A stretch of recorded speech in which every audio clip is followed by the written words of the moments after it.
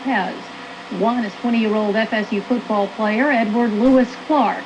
The other, 21-year-old Tallahassee Community College student Leopolden Bennett. Earlier today, 20-year-old fast food employee Byron Johnson was arrested for the murder of Lopez.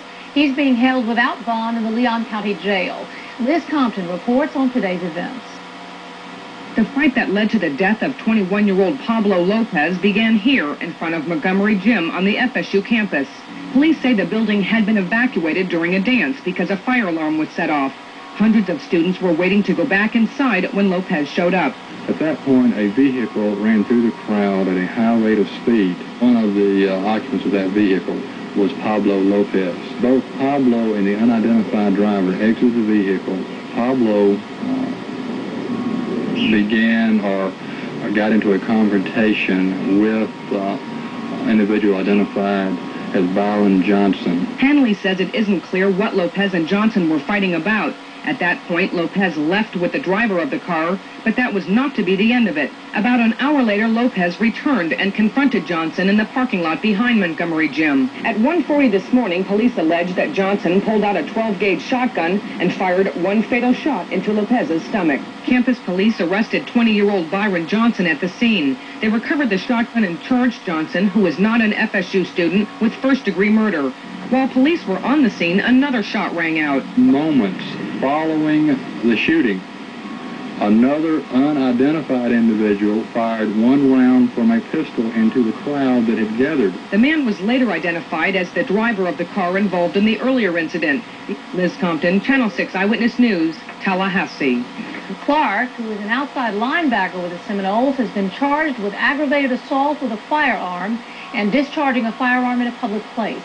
Bennett was charged with aiding and abetting. He had apparently been with Johnson when he obtained the gun that killed Lopez. Both men were released from custody on their own recognizance today. An unidentified juvenile has been charged with pulling the fire alarm that disrupted the dance and sent both suspect and victim into the parking lot. Lopez was married on Monday. He leaves not only a new bride, but many friends and teammates who will see a promising career go unfulfilled. Scott Atwell has a report. Before his death Saturday morning, Pablo Lopez was living his finest week as a Seminole. His effort last Saturday at Nebraska earned him the coach's Rambo Award for outstanding hustle and effort. But awards in football seemed woefully insignificant as word of the Lopez death spread through the players' apartment complex on Saturday. Everything just went blank, and it was like Pablo was a brother that died. A part of me that really got shot, and I just felt deep down in my heart just a big wind just hit me. Maybe once a year, I'll get a phone call at 2 o'clock at night, 3 o'clock at night. Somebody's in jail, somebody's had a wreck, somebody's done this, somebody's done that. But I got the worst call I could get last night.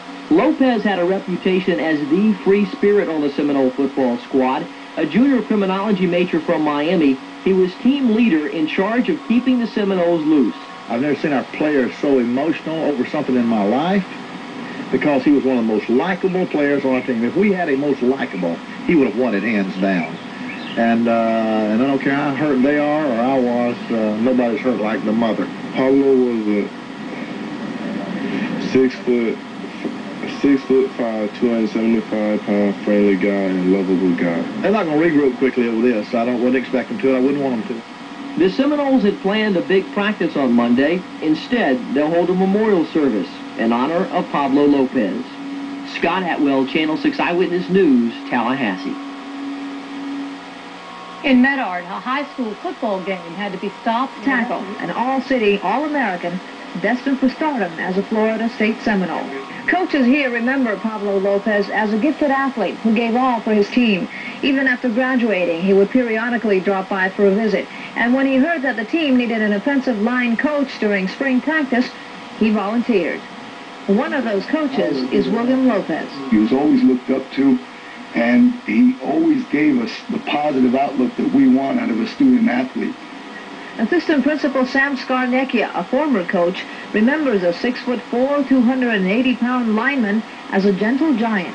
I can't think of a person that would have an angry word to speak of the kid. And again, it's a cliche, but it's the truth in this kid's case. He is really a super kid, and I'm devastated over his death. He's always doing good things for people and things like that, and it's just so hard for me to believe.